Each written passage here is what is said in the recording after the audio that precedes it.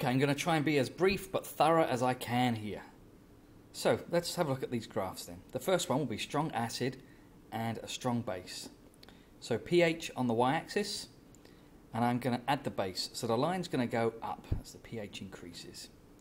So this is the first of the graphs you need to learn. Starts at pH 1, ends at 13, and the midpoint is 7, and that's called the equivalence point, or the point of inflection, and this is the steepest point of the graph. And at that point, at the steepest point of the graph, the reaction's over, it's finished. Now just looking at the acid is pH 1, so the concentration of hydrogen ions is 0.1, and so it's a strong acid, so that was probably hydrochloric acid that I was using, at 0.1 molar, a monoprotic acid. Alrighty, let's move on to the next one. Again, pH, and this time I'm going to start with a weak acid and a strong base. So my line's going to start not at 1, but it's going to start at, in this case, 2.4. That's 0.1 molar ethanoic acid is 2.4. You've got to draw the line in. It took me a few tries to get it right, but there it is. The equivalence point, that's a little higher this time. The equivalence point is always shifted towards the stronger component, reactant. And that's the buffer zone there. So it's behaving like a buffer, because there I've got a lot of weak acid and not much sodium hydroxide, and that will make a salt and a weak acid, which is actually a buffer. So that part there is buffered. So reading down to the x-axis, I've got, let's say, 50 millilitres of the strong base was added there. And half of 50 is 25, and the point there is the half equivalence point. And if you read all the way across to the pH axis, the pH there is equal to the pKa of the acid. So let's have a look at that a little more detailed. This is an equation you need to know, and when the concentration of the base and the concentration of the acid are the same, well, that's called half equivalence. You're halfway there. I'm going to cross that. I'm trying to cross this out, because eventually log x over x, or whatever the number is, if it's the same, that's 0. So the pH is pKa. Moving on to another graph. Let's try strong acid and a weak base now.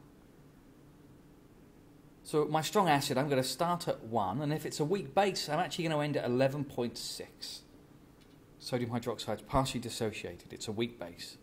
Okay, I'm going to draw it in. Now notice there's no buffering this time. At no stage is there a weak acid or base and its salt present. The point of inflection, or the equivalence point, is again there, and it's shifted towards the stronger reactant, so it's shifted towards the acid. It's below 7.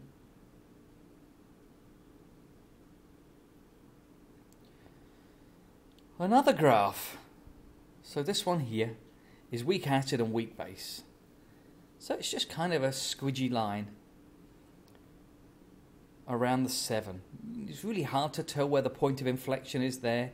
And it's hard to know if your reaction's finished at this point of inflection because you can't find it. So you've got to use conductivity measurements in order to work it out. The conductivity is the highest at the point of inflection. One more graph. So this time, I'm actually going to add acid. Before I've been adding base, I'm going to add a strong acid to a weak base. So starting off with a weak base, I'm trying to draw a little wibble there to show yet another buffer. And we end up at pH 1, which is essentially just the acid and its salt. So the point of inflection again is below 7. It's towards the stronger chemical. There's the buffered zone, because I've got more weak base than I do have strong acid, and that's what I've made a buffer with there. So the pH is resilient to change there. The buffer zone, it refuses to change when I add the acid. And looking at the point of inflection again, let's go halfway from 50 to 25.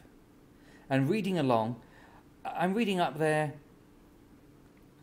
pH 9.25. So there's a little more sophisticated with the base. If the pH is 9.25 at half equivalence, then the pOH has got to be 4.75. pH and pOH is 14. And then that's the equation, similar to the one for acids and pH. So the pKb is actually 4.75. That's good, it worked. Whew, what a long video. Hope it wasn't too fast.